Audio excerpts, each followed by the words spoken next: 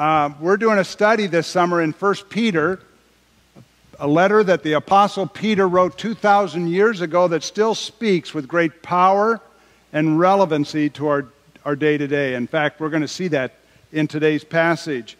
We're going to be looking at chapter 2 of 1 Peter, verses 13 through 25, the end of the chapter. And here Peter's going to talk about how we should respond to authority in our lives. Is that a relevant topic or what? Now, authority, let's just start off by saying this. Authority is something that we all innately struggle with. We just do. Some more than others, but we all do. We don't like someone telling us what we need to do. We don't like to be bossed around. Who does? We don't like a lot of rules. It goes against our grain. But we need to see, and this is the important part of today's message, we need to see that our response to authority, God-ordained authority, is a great way to testify about the difference Jesus has made in our lives, simply by how we respond to that authority. Obeying those in authority and following the rules is one of the ways that we can show that we're submitting to God's authority. So, vertical submission to God should be expressed in horizontal submission to those in authority. And it's all a part of how we demonstrate and that Jesus is in charge of our lives and that we can glorify Him. Now, how we respond to authority in general can be beautifully illustrated by the difference between cats and dogs. How many of you are dog lovers? You've had dogs, you love dogs. How many of you are cat lovers? You've had cats. The dog lovers outnumber the cat lovers, but both are beautiful, wonderful gifts from God.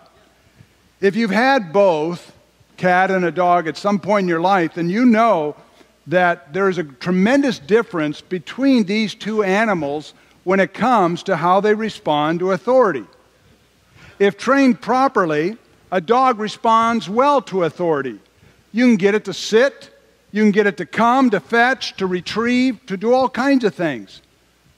Try doing that with a cat. It will just look at you with disinterest and disdain.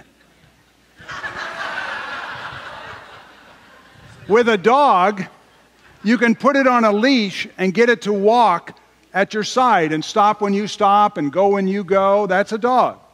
Try putting a leash on a cat. Have you ever tried that? Now, some cats, I know you're going to say, well, my cat used to love being on a leash. Most cats are going to fall down. They're going to fight that leash. You're going to have to drag them if you want to take them. That's most cats. Cats, by nature, are very independent, whereas dogs can be taught to be obedient. Dogs are willing to let you be in control if you train them right. But cats, now isn't this true? They think they're in control. You don't own a cat owns you. In the same way, if we look at that illustration, it's just an illustration, but we can be rebellious and resistant to any kind of authority and resent anyone telling us what to do, if we want to be that way. But God wants us to choose, and it is a choice, to choose submission. Not because the one in authority is always right, but because that attitude is the one that best honors God. So yes, in life we need to be like a cat. I mean that. There may be times when we need to question authority. We need to be able to even at times defy authority if it's in the wrong. We don't need to be mindless drones, sheeple who just go along with what we're told, go along to get along. There needs to be some backbone sometimes to our position. But overall, here's our default attitude. We need to be submissive when it comes to God-ordained authority. And this brings us to the what of what we're going to look at in our passage today in 1 Peter. In verse 13, Peter tells us to submit yourselves to every human institution, every human level of authority. The word submit is a Greek word that is a compound word. It's made up of two smaller words, hupo, tasso. Hupo means to be under, hupo to be under. Tasso means to place. to place yourself under the authority of someone else. That's what the word means. This submission, placing yourself under someone's authority, needs to be voluntary. It must not be forced. So submission means to put yourself voluntarily under someone's authority. And it is not just submitting on the outside, but submitting also on the inside. It's all about attitude as well. It reminds me of a Dennis the Menace cartoon. Maybe you remember seeing this, where Dennis the Menace has done something wrong and he's being scolded by his mom and told to sit in a corner. And as he sits there staring at the wall, he says, the cartoon says, "I may be sitting on the outside, but I'm standing on the inside." And that's just a perfect representation of our defiant spirit often when it comes to authority, defiant. God wants us, however, to be submissive not only on the outside, compliance, but also on the inside to show respect. He wants our submission to come from the heart. Now, why? Why should we practice this? Well, this answer very simply is given in verse 13 of chapter 2. Peter writes, he says, "Submit yourselves for the Lord's sake to every human institution." So why should we submit to imperfect authority? For the Lord's sake, for Jesus' sake. We don't do it because we voted for those who are in authority, or because we agree with them or like them, but because this is a way that we honor our Lord Jesus. We do it for His sake. We do it because we want to submit to Jesus. That's our ultimate authority, and He wants us to submit to those authorities in our life, whether it's a parent, a teacher, a coach, a referee, a politician, a boss, a mayor, a governor, or even our president. We do it for Jesus' sake, because this is one of the ways that we honor Him. Now that we know what we're to do, submit to authority, and why we're to do it for the Lord's sake, then let's look at 3 spheres of authority that we are to submit. Peter's going to list 3 areas that we are to practice submission. In the civil arena, we're going to look at that in verses 13 through 17 of chapter 2. And then in the workplace, where we go to work, a boss, employee, employer relationship. And then we'll look at, next time, authority and submission in the home, chapter 3, verses 1 through 7. We'll look at that next time. Let's look today, though, at the first 2. First of all, we are to practice submission in the civil arena. This has to do with our submission towards civil authority. Peter writes this in verse 13. He says, "Submit yourselves for the Lord's sake to every human institution, whether to a king as the one in authority, or to governors as sent by him for the punishment of evildoers and the praise of those who do right. For such is the will of God, that by doing right you may silence the ignorance of foolish men. Act as free men, and do not use your freedom, however, as a covering for evil, but use it as bondslaves submitted to God. Honor all people." Here he summarizes our general attitude toward authority. "Honor all people, love the brotherhood of believers, fear God, honor the king." Peter tells us that we need to be submitting ourselves to our governing authorities. And this agrees with the Apostle Paul, what he said in Romans chapter 13, verse 1, when he tells us to be in subjection to our governing authorities. Both Peter and Paul agree. This needs to be our default attitude, one of respect, one of honor, one of submission. So submission to authority is our default attitude. And you need to remember the historical context. Peter's writing in the first century to a group of people who have had to flee because of government persecution. Think of that. Who is on the throne of Rome? Who's the emperor of Rome at this time? Well, it's Nero. Let me give you the brief bio to Nero, one of the most fascinating madmen in history that has ever reigned. Nero came to power when he was just 16 years of age. Imagine being suddenly the emperor, the Caesar of an entire empire, the Roman Empire, at 16 years of age. It'd be like being the president at 16. What? He was unprepared. He was pushed there by his manipulative mother. He wasn't ready for the job at all. When he was 17, his sick nature began to appear, and he put to death, he killed his first person, his first victim. It was a friend of his at court at age 17. He poisoned him. And then when he was 18, he plotted to kill his own mother. Finally, he had enough of her pushy ways, and he tried, and it failed, and he tried 3 times and finally succeeded, and he killed his mother. On July 19th, it's a very important date in history. On July 19th, 64 AD, a major fire occurred in the city of Rome, burning much of that city. Many blamed Nero because they knew that he wanted to destroy the slums that had grown so prevalent in the city and rebuild a new city in his honor. But Nero needed someone to blame, and so for a scapegoat, he pointed his finger at Christians. And he said, it was the Christians who started this fire. If you want to be mad for someone who burned you out of your home, it's those Christians who did it. Well, from 64 AD on, Christianity began to be persecuted. They've always been subject to persecution, but here it was state-sponsored, state-endorsed persecution, and it was ruthless.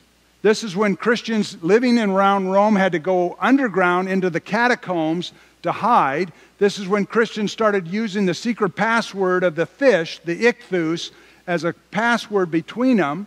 It was dangerous to be a Christian. This is when the people to whom Peter is writing had to scatter, leave their communities for their lives, and go to 5 provinces in and around what is now modern-day Turkey because of this government persecution. It was an unsafe time to be a follower of Christ. Now, folks, this is important. Even in this context of persecution, Peter tells Christians to still obey their authorities. In other words, here's what he's saying.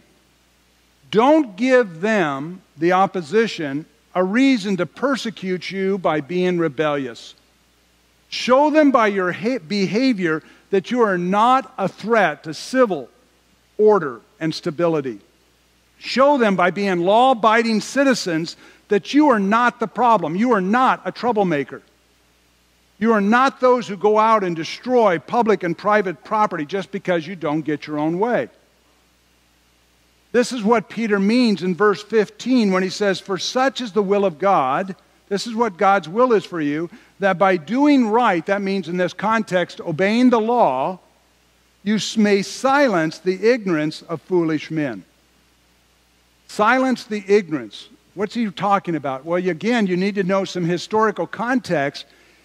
As Christianity grew and spread, a lot of rumors developed around it, many false rumors, many false accusations. Early Christians were accused of insurrection because they held to a higher loyalty than just Caesar. They held their allegiance to a higher king, Jesus. And so for some, that was a threat. They were accused of incest because they called each other brothers and sisters, one big family. To an outsider, that sounded weird. They were accused of cannibalism because they ate the flesh and drank the blood of another during communion.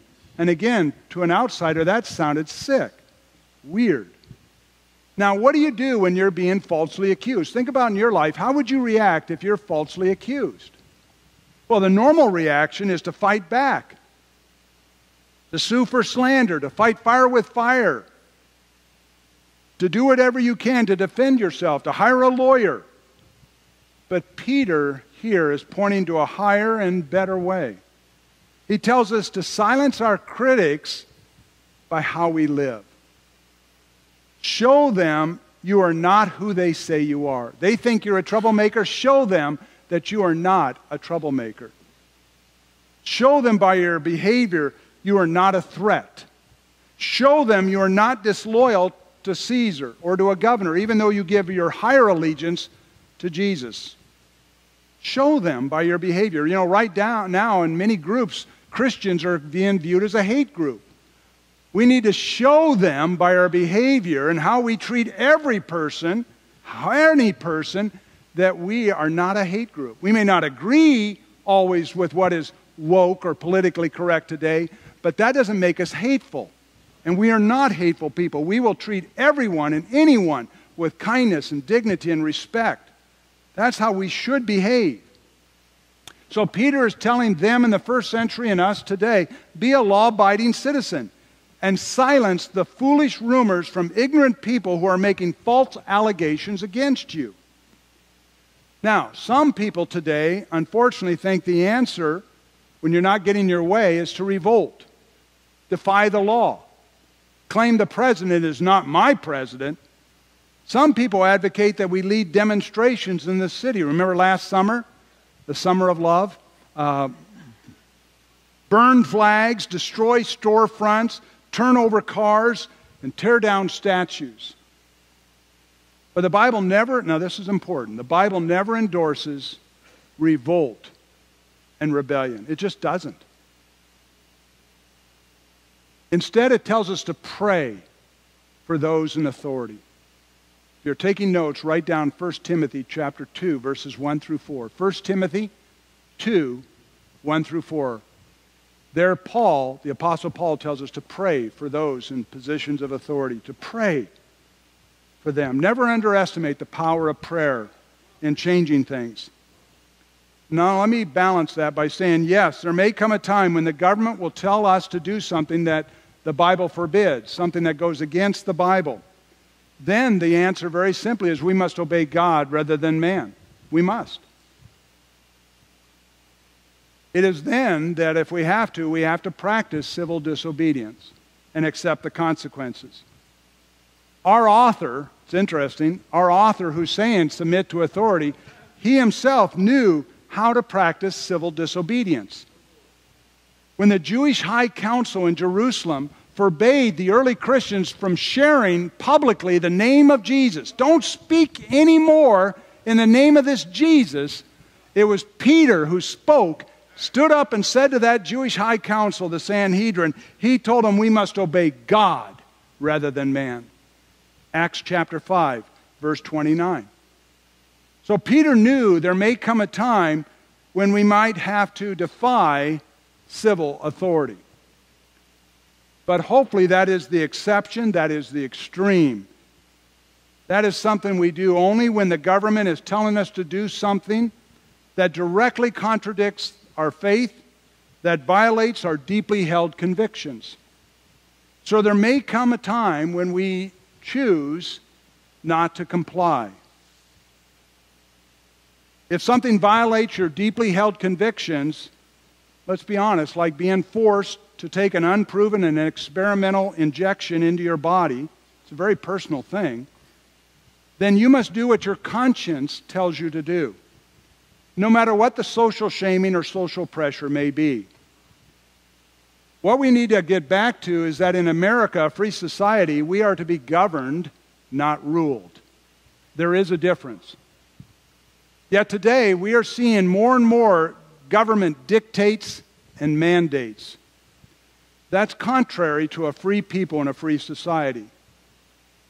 Just this week, I was reading from a book by Francis Schaeffer. How many of you remember, some of you older ones might remember Francis Schaeffer, who was a great intellectual Christian thinker who influenced many in today's society of Christian thought.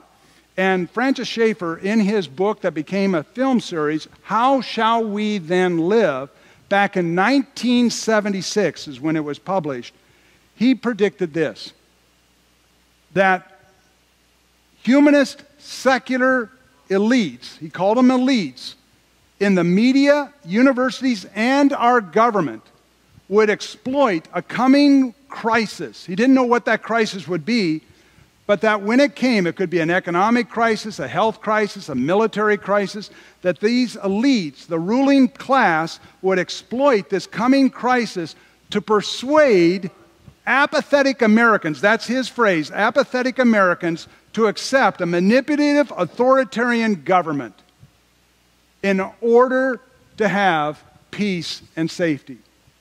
He made that prediction back in 1976, 45 years ago. Folks, in many ways, we're seeing the expression of that. So, more than ever, we need to be wise as serpents, but harmless, innocent as doves. Matthew 10:16, Jesus gave us those marching orders. We need to submit to authority in the civil arena, be good citizens, law-abiding, up until it violates deeply held convictions, until it violates our conscience. Then we must choose to obey God rather than man and accept the consequences. So that's our basic position towards civil authority. Our default: submission, respect, and honor, up until they're violating what we believe God is wanting us to do, our deeply held convictions. Let's go to another area where we're to practice submission, and that's the workplace. The second area is submission in the workplace. Peter writes in verse 18, he says servants. In their context, it was slaves and masters, so he addresses that. He says, servants, be submissive to your masters with all respect, not only to those who are good and gentle, but also to those who are unreasonable. For this finds favor with God. If for the sake of conscience toward God, a person bears up under sorrows when suffering unjustly.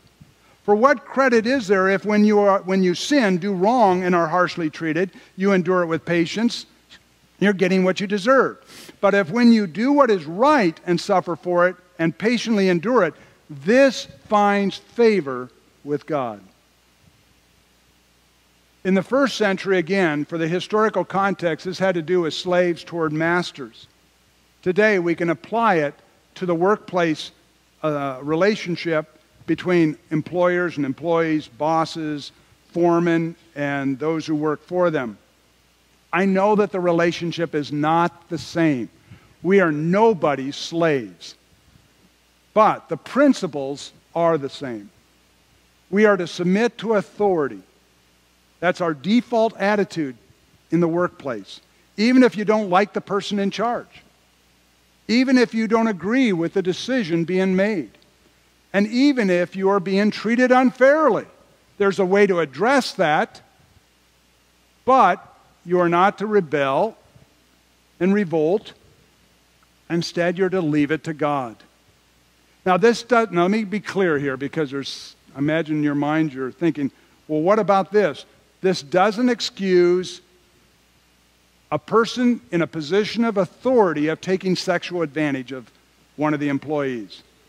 A sexual predator. Of course you're to defy that. Of course you're to say no to that.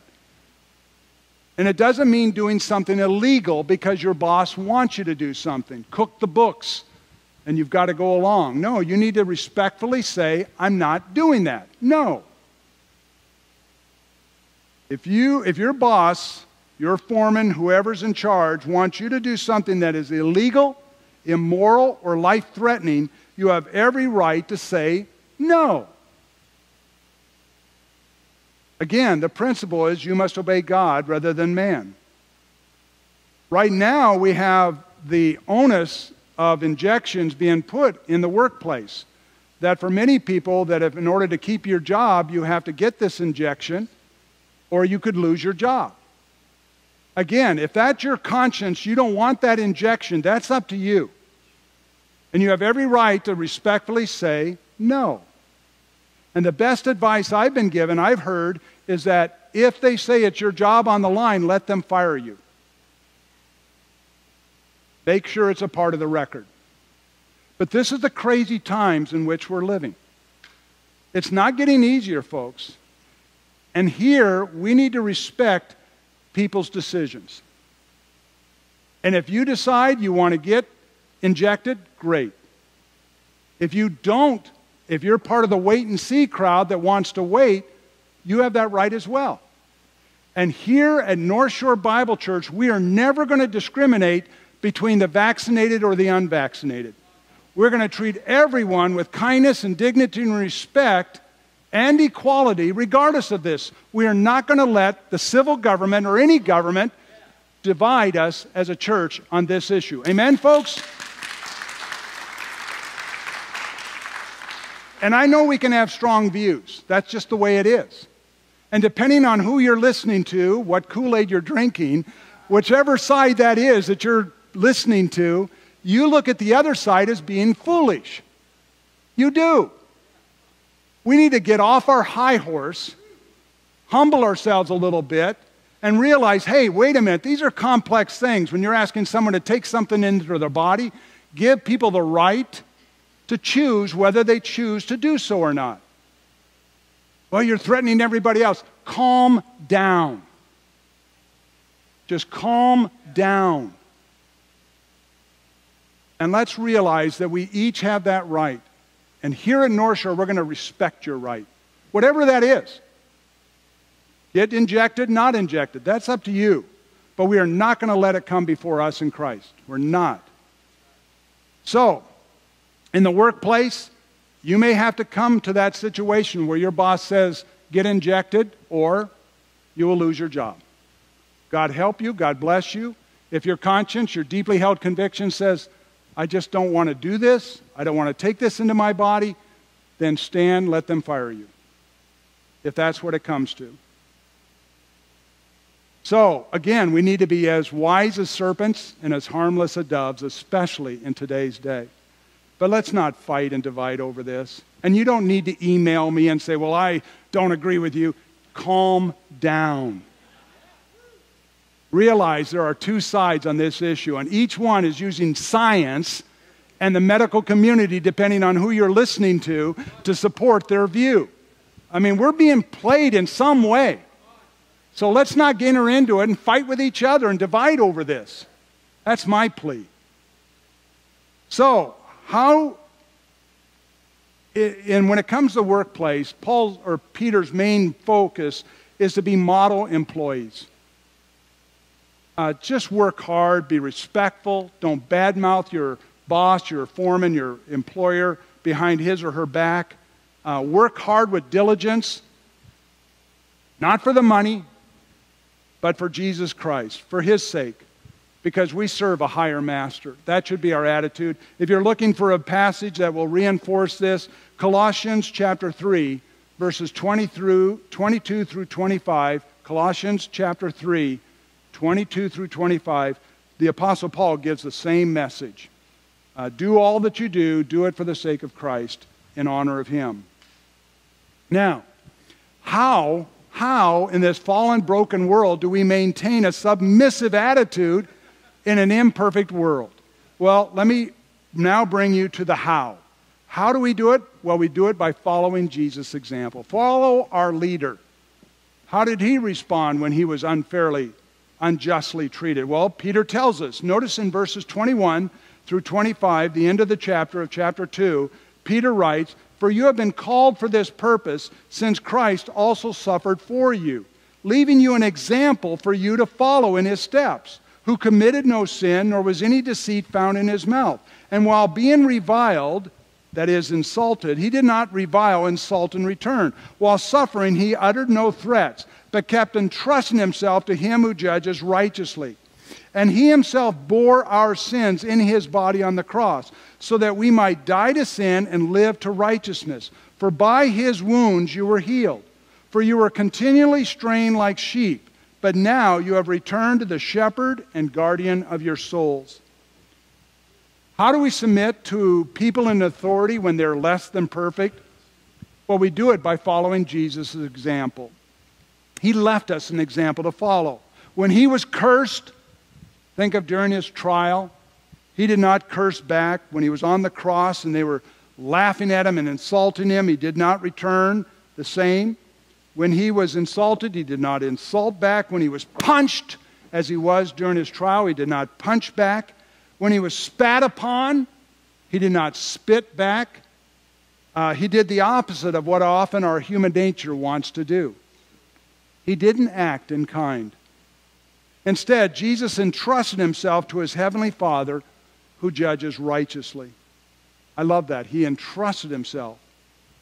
God, you take care of this. To His Heavenly Father, Father, you take care of this.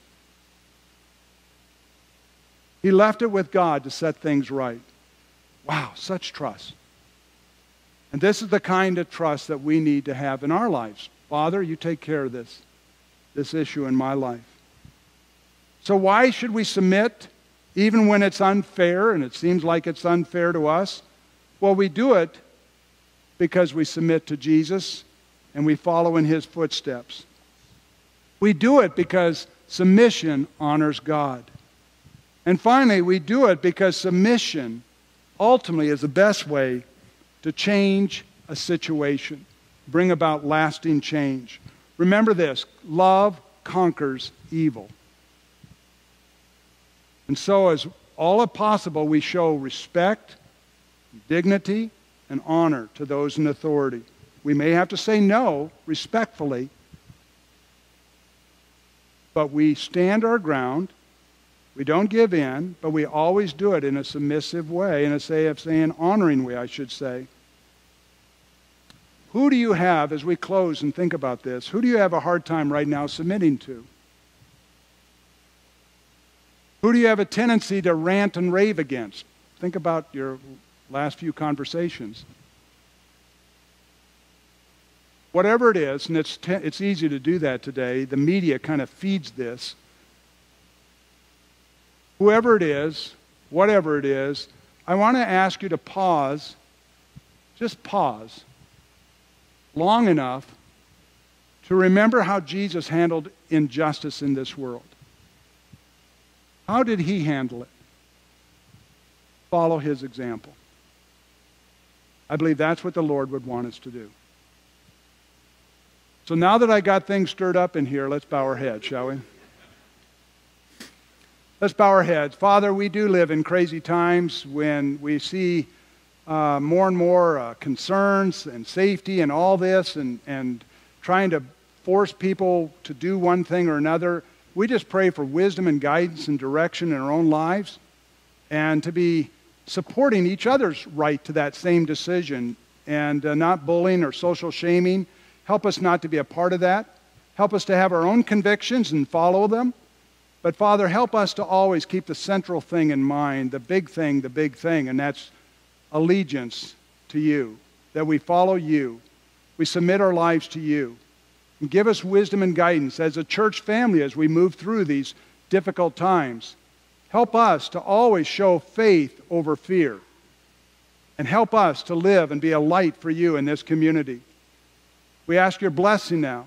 In Jesus' precious name, amen.